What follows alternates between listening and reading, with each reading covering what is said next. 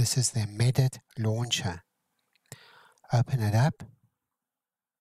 Select your directory where your Medit scans reside in.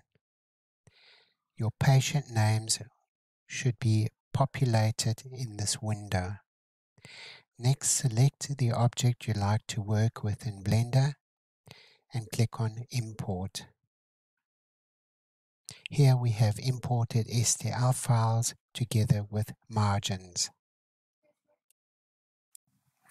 Next, we'd like to bring these scans towards the center of Blender. This is quite easily done. First of all, we can delete what we don't need. These occlusal scans we don't need. You can keep them if you want to. Next, select your object, your upper, and click on Enter Target. Then we're going to name our opposing, and we're going to link them and flip them. If you only have one model, click it and click Enter Target Only. We cover this in our other tutorials. And then align them. Your margins should be aligned together with the scans.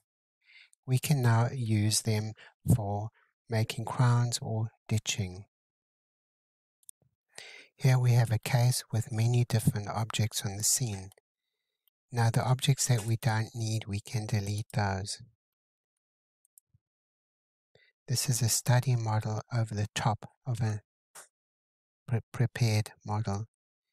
I'm going to be using the prepared model as my target model.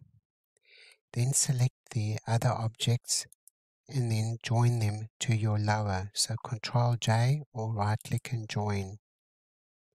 So now we've got the target and we've got an opposing. Name it opposing.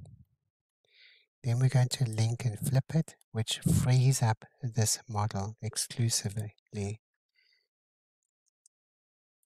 Plot your points and then click on Align. Your model should be aligned. Make note that the launcher brings it into the B4D default model. Do not save it here. Go File, Save As, and save it as a patient name.